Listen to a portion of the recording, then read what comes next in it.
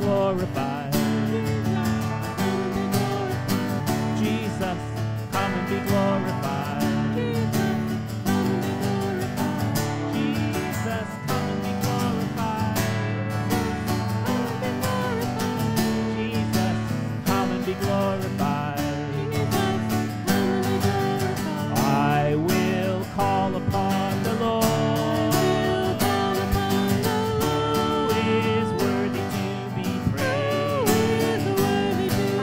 So shall I be saved from my enemies.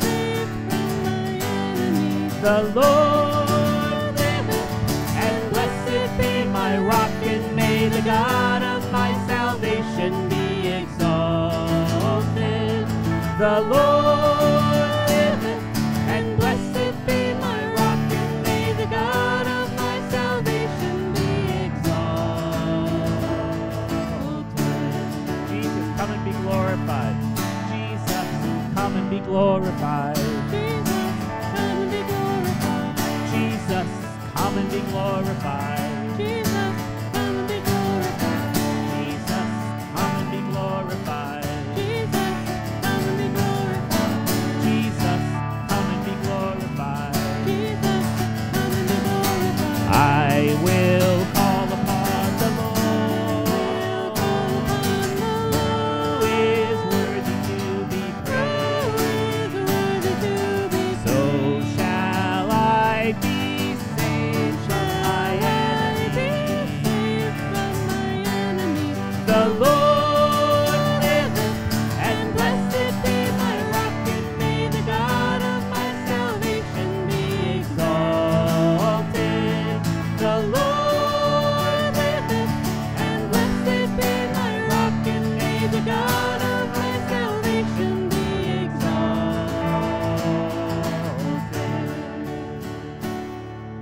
Hallelujah. Welcome. This is Redeemer. And I'm not usually up here, but our fantastically anointed worship leader is out. So I'm filling in for a couple weeks. And because I'm filling in, you guys get special preachers for the next 2 weeks. Yahoo! And we'll do that in a bit. Let's open in prayer. Heavenly Father, we thank you for this beautiful day, for this beautiful season. We thank you that this ugly virus is starting to go away. The vaccines are working. Our distancing is working or helping. Father, we just thank you that we are in the palm of your hand. Lord, I pray that everything we do today, worship, speaking, whether we're shaking hands or punching fists at each other, that all of that would be done for your glory. In Jesus' name, amen. Hallelujah. All who are thirsty, all who are weak, come to the fountain. Dip your heart in the streams of life. Let the pain and the sorrow be washed away in the wave of your mercy.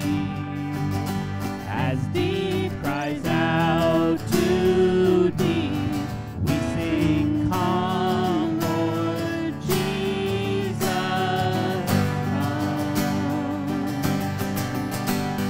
Come, Lord Jesus, come. Come, Lord Jesus, come. Come, Lord Jesus, come. All who are thirsty, all who are weak, come to the fountain. Dip your heart in the streams of life. Let the pain and the sorrow be washed away in the wave of his mercy. As deep cries out to deep, we sing, come, Lord Jesus,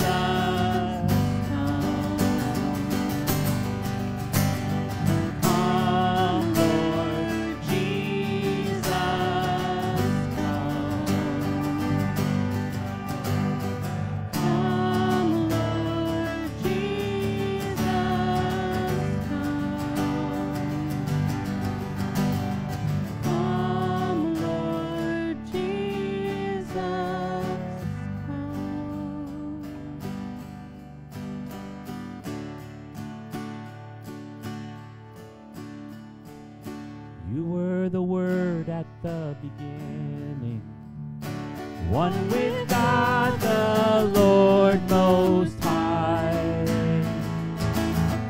Your hidden glory in creation, now revealed in you are Christ. What a beautiful name it is. What a beautiful name it is. The name of Jesus Christ, my King. What a beautiful name it is. Nothing compares to this. What a beautiful name it is. The name of Jesus.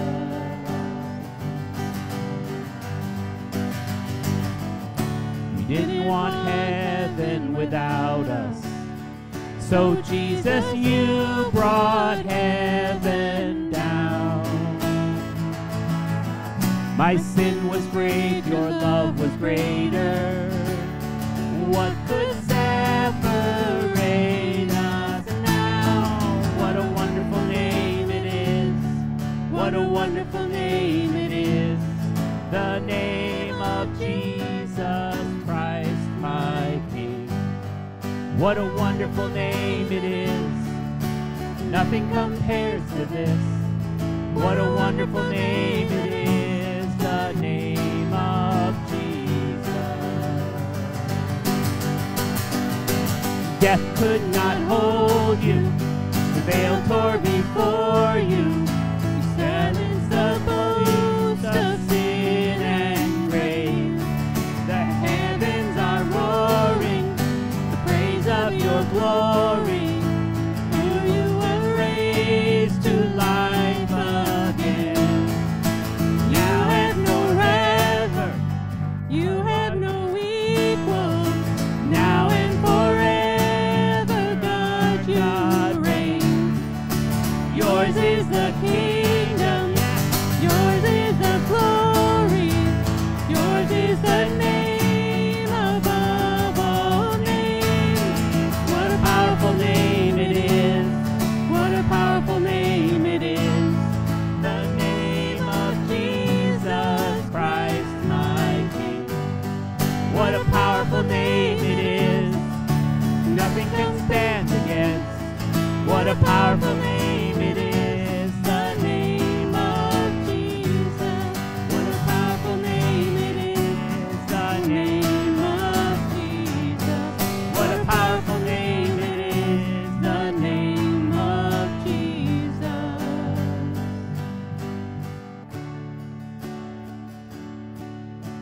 Hallelujah. Thank you.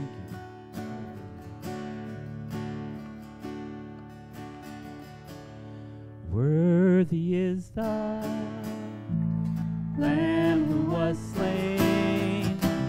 Holy, holy is He. Sing a new song to Him who sits on heaven's mercy seat. Holy, holy, holy is the Lord God Almighty, who was and is to come. With all creation I sing praise to the King of Kings. You are my everything, and I will adore you.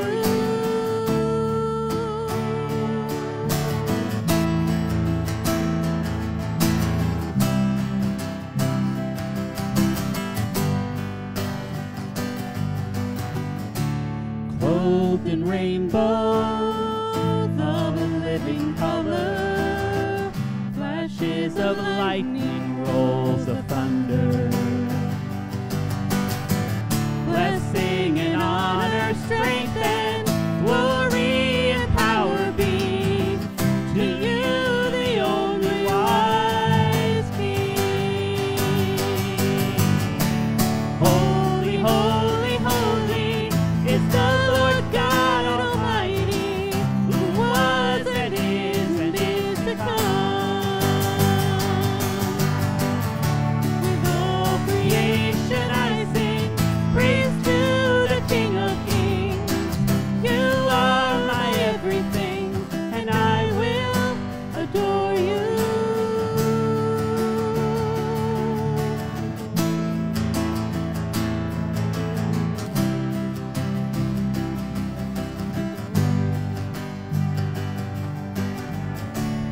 filled with wonder, awestruck wonder, at the mention of your name.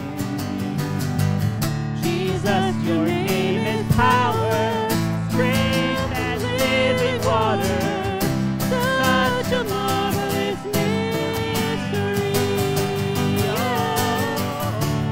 Holy, holy, holy is the Lord God Almighty, who was and is to come.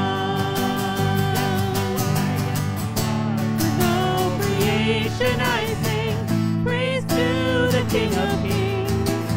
You are my everything, and I will adore you.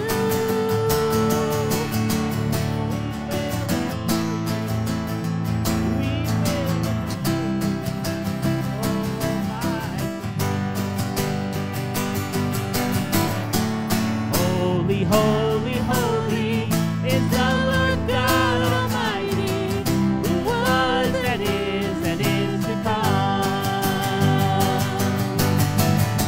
With all creation I sing praise to the King of Kings. You are my everything, and I will adore you.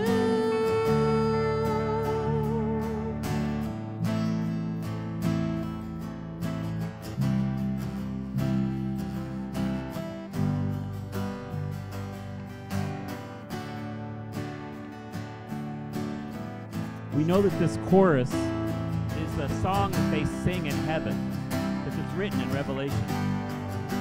So as we sing these, there could be angels saying, hey, I know that song. I think I'll sing along with them. Holy, holy, holy is the Lord God Almighty.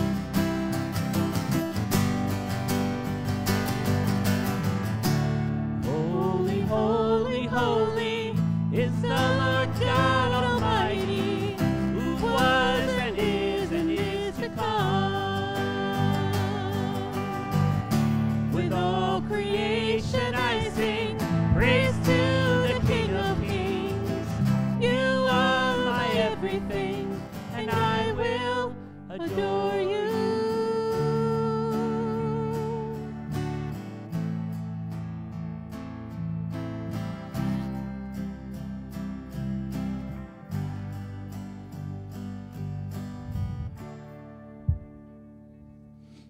Hallelujah. Hallelujah. Father, we know you are holy, and you have chosen in your love and your holiness and your glory to pick us up out of the mire and make us your sons and daughters. Lord, we are so thankful. We couldn't have planned a better story. Father, we give you all the glory this morning in Jesus' name. Amen.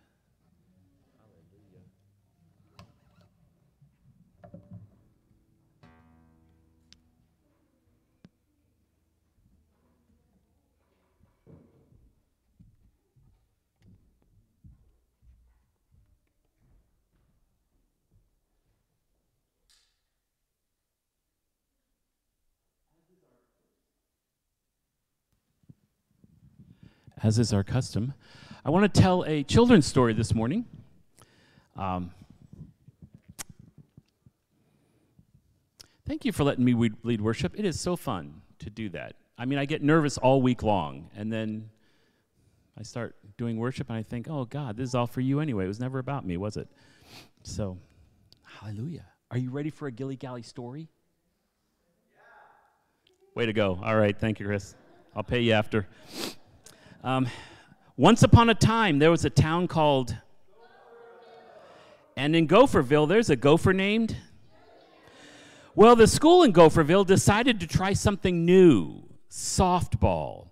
The kids were excited to learn softball because other schools were already playing it. Beavertown had several teams already. At first, the Gophers were not very good, but as time went on, they got better. The school had 4 teams, and they played each other after school. Gilly-Gally's team was not the best one. He played in the outfield, and the other teams didn't hit it very hard, so he rarely got a chance to catch the ball.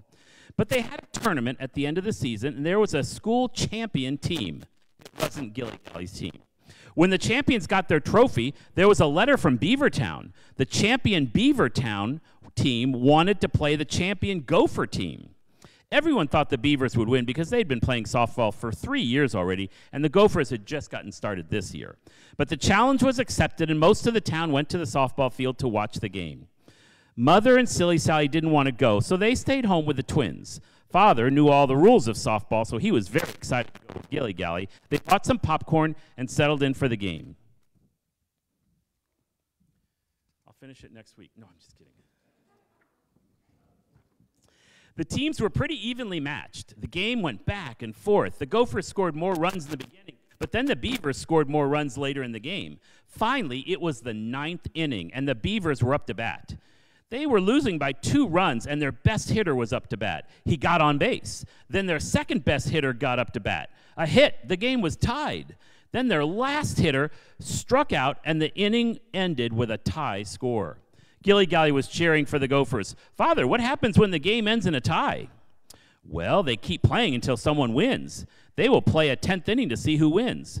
Well, what if it's still tied after that inning? Then they'll play another inning. And that is what happened. Inning after inning, they kept playing, scoring, playing one another. It went on and on for a long time. And finally, Gilly Gally was getting tired, and the sky was getting darker. Can we go home now, he asked. Father was really into the game now and wanted to see who won. Now, the Bible says that patience is the 4th fruit of the Spirit.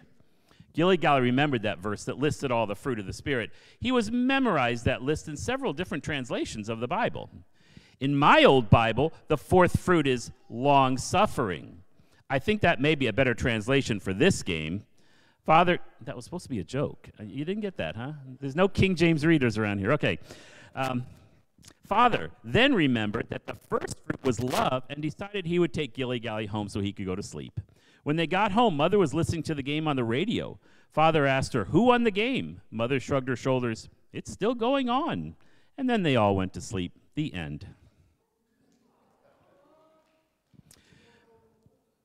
Nope. Sorry. Hey, I am really pleased to introduce Pastor Bill Anthes. Bill is, most of you know him. He pastored here, he pastored at Grace, he's just pastored everywhere. And he is one of my mentors. He graciously meets with me once a month, and I call him my spiritual director. That's a covenant thing. And I'm really pleased, and I feel like I'm really growing from that relationship. So please welcome Bill.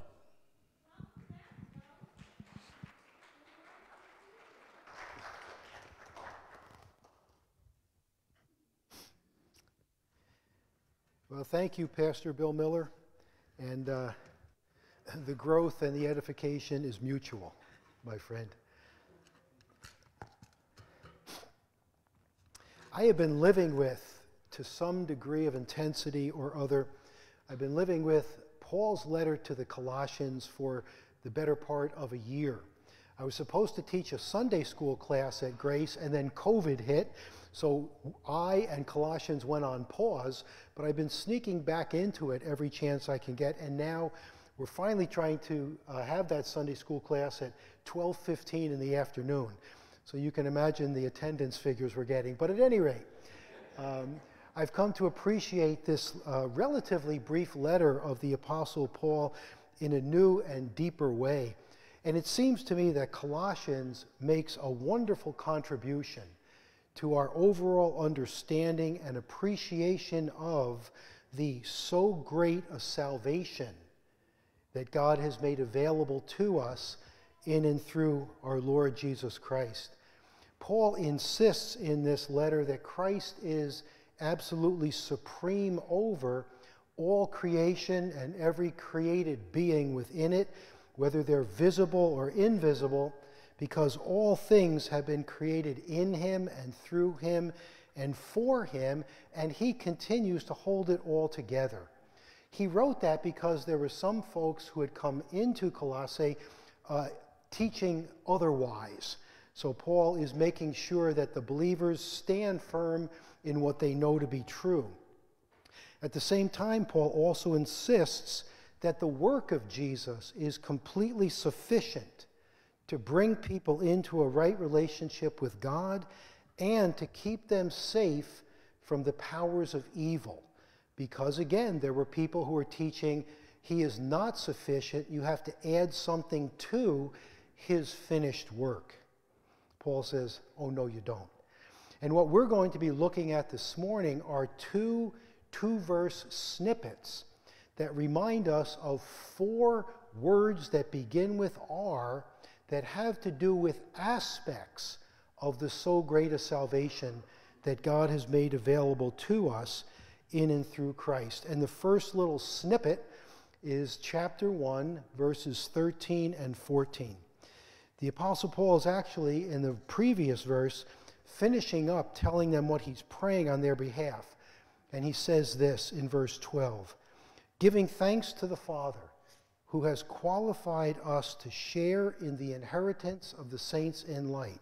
For, notice he's going to explain in verse 13 something about what he just said in verse 12. For he rescued us from the dominion of darkness and transferred us, or relocated us, to the kingdom of his beloved Son, in whom we have redemption, the forgiveness of sins.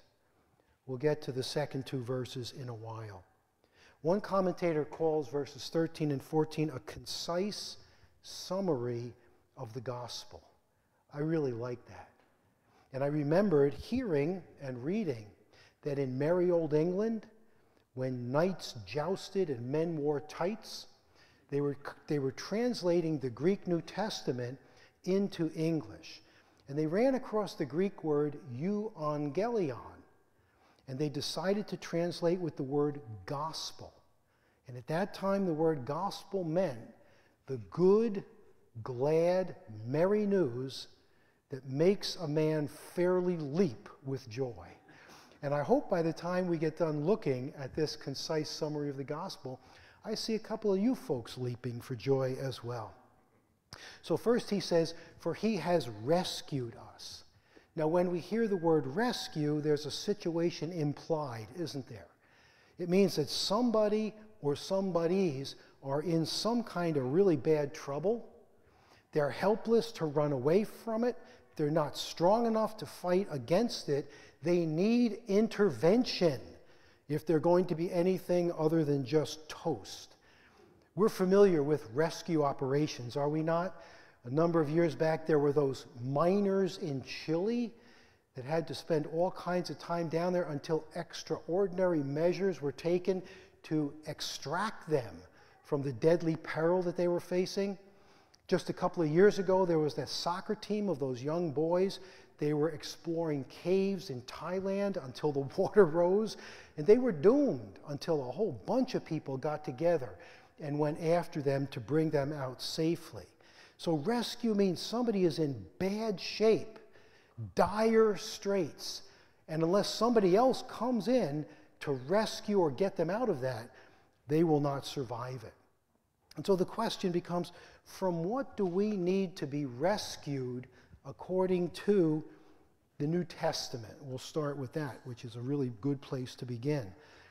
And in Galatians chapter 1, the Apostle Paul is kind of giving his usual greeting, and he says, grace to you and peace from God our Father and the Lord Jesus Christ, who gave himself for our sins, that he might rescue us out of this present evil age, according to the will of our God and Father. We need to be rescued out of the age that is in rebellion against God and which is ruled over by the powers of darkness. And Jesus gave himself to do precisely that. At the end of chapter 1 in 1 Thessalonians, Paul the Apostle again writes, for they themselves report about us what kind of a reception we had with you, and how you turned to God from idols to serve a living and true God, and to wait for his Son from heaven, whom he raised from the dead, that is Jesus, who rescues us from the wrath to come. The present evil age will experience coming wrath. Jesus came to earth to rescue us from having to experience that. If anybody wants to leap for joy at this point, that's okay, but there's more.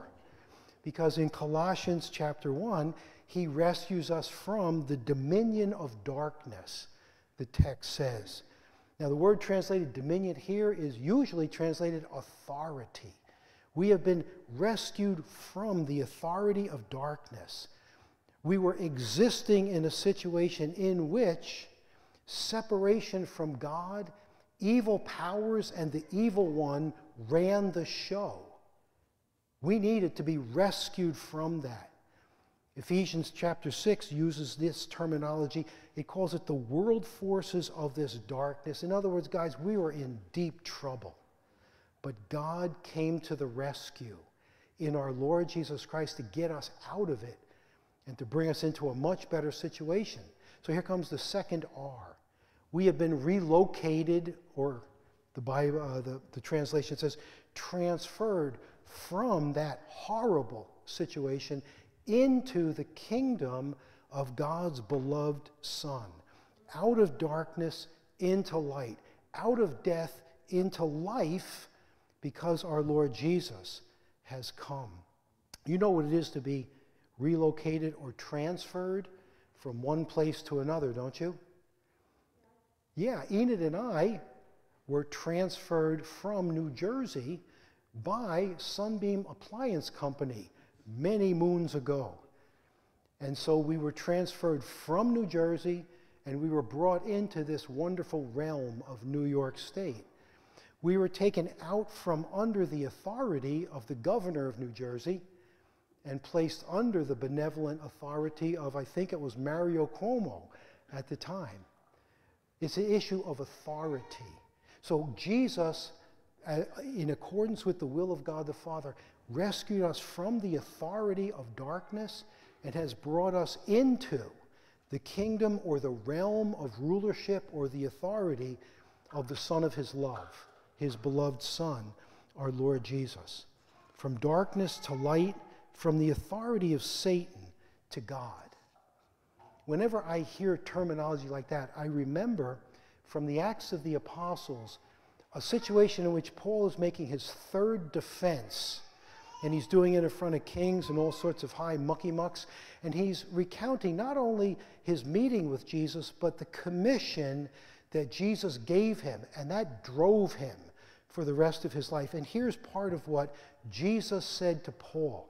He said, I'm sending you to the Gentiles, and here's what you're going to do, Paul, to open their eyes so that they may turn from darkness to light, from the dominion of Satan to God, that they may receive forgiveness of sins and an inheritance among those who have been sanctified by faith in me. That was Paul's mission, and that is what was accomplished at the cross. And he went about declaring that so that people could be rescued from and transferred to. The next one is redemption. It says, in union with Christ, we have redemption, the forgiveness of sins. Whenever you see the word redemption, it has to do with setting someone free by the payment of a price. In fact, the heart of that word is translated ransom elsewhere in the New Testament. You remember where Jesus said, the Son of Man has come not to be served, but to serve and to give his life a ransom for the many, a reference obviously to the cross. In the days that Paul was writing and living and writing to the Colossians, redemption might be used in the following situations. Two armies go to war. One army wins. They take a whole bunch of captives. The peons they sell as slaves, but the general types they hold captive for ransom. And they say, if you give us a lot of money, we will set this person free. And depending on whether people thought the general was worth it or not, that's what happened. But they were in bondage, in chains sometimes, until the ransom price was paid, and then they were set free. Also, a slave, if they were able to save up enough resources, could buy themselves, could purchase their own freedom by paying that price to their master and allegedly to a god. So it means to set free through the payment of a price. In our case, and in the case of everyone, because of our sins, we were not at all free. In fact, we were in bondage. We were in that present evil age. We were under the dominion of darkness.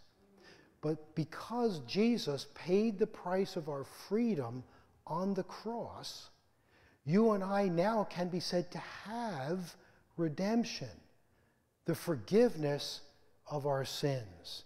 It is one of the wonderful gospel words.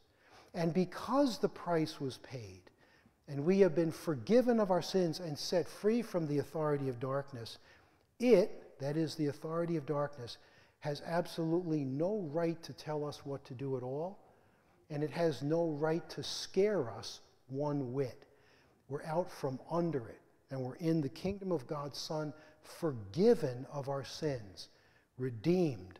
Ephesians chapter 1, which has a lot of connections to Colossians, you may know that. It says in chapter 1, in him we have redemption through his blood, the forgiveness of our trespasses. There's an explicit connection between our freedom and the blood that Jesus shed on the cross as the sacrifice for our sins. So that's 3 R's, guys, that are components of the so great a salvation, which is ours by the grace of God and the work of Jesus. If we go over to chapter 1, verses 21 and 2, we're going to run into the 4th R.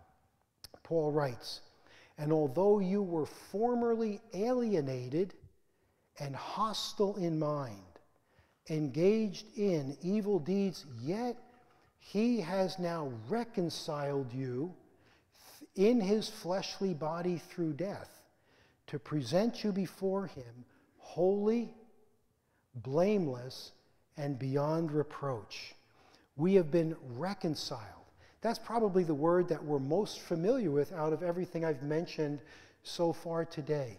How many of us have seen close relationships go haywire and people become alienated from one another, and you know the pain and the grief that can be caused by it? But perhaps we also know the joy that can take place when that alienation is addressed and 2 people are reconciled. To be reconciled means to put back a relationship, to make it whole and right the way that it should be. Well, because of our sinfulness, we were on the outs with God.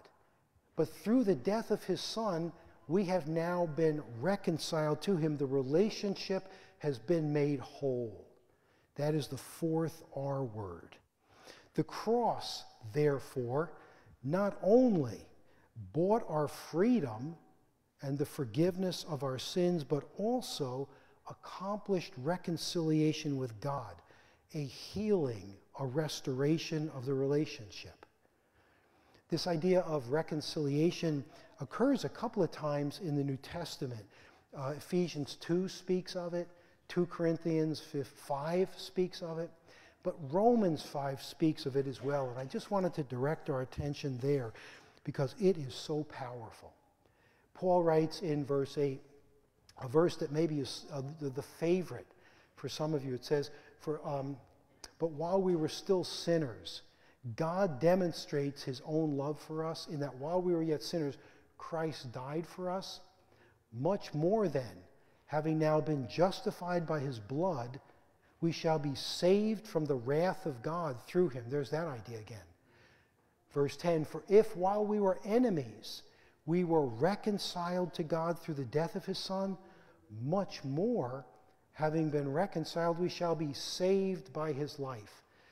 And not only this, but we also exult in God through our Lord Jesus Christ, through whom we have now received reconciliation. In terms of these 4 aspects of our salvation, they were conceived in the loving heart of God. They were achieved at the cross and in the resurrection of Christ. and they may now be received by anyone who is helpless and honest enough to say, I need what you did. I trust you. I take this as mine, and I'm going to do a little gospel jig in response. Rescued, you have been. Transferred, you now are. Redeemed, sins forgiven. The powers of darkness have no authority in your life anymore, because what gave them any authority has been dealt with at the cross, reconciled to God. This is the gospel, guys, or at least a good summary of it. And I really do think that it is good, glad, merry news that can make a man or a woman leap for joy. May I pray? Father, we thank you for the chance to look at this summary of the gospel. We know it's not everything, but it sure is the heart of it. And so my prayer, Father, is that we would come to, by the Spirit's teaching, a deeper appreciation for the sufficiency of the work of Jesus. Come to realize that there really is no condemnation, that darkness has no authority over us, that we have been reconciled to you. We are yours now and forever. And at the end, we will be presented before you, Father, as mind-blowing as this is, holy, blameless, and beyond reproach. Thank you. In the name of our Lord Jesus, we pray. Amen.